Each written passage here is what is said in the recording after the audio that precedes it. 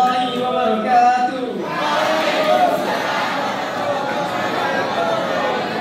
Hello everyone.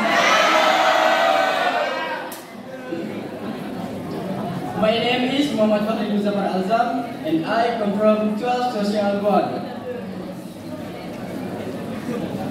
To the Honorable Jury, the Board of Teachers, and all the students of Mansatu Kapuas who I respect.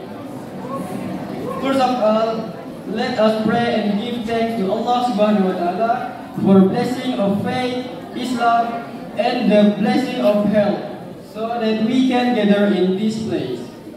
Salawat and greetings don't forget to the great Prophet Muhammad sallallahu alaihi wasallam, who has brought us to the path of light from the darkness of this life. Today, I will deliver a speech commemorating Heroes Day. On the 10th of November, we always commemorate Heroes Day because they have contributed to this country. We will never forget their struggle to liberate this country. They are willing to risk their life to liberate this country. On the 10th of November, we remember the heroic battle of Surabaya. Many heroic stories were born on that day because the peak of the fight was on the 10th of November 1945. It was the day when the first battle after the proclamation of Indonesia independence.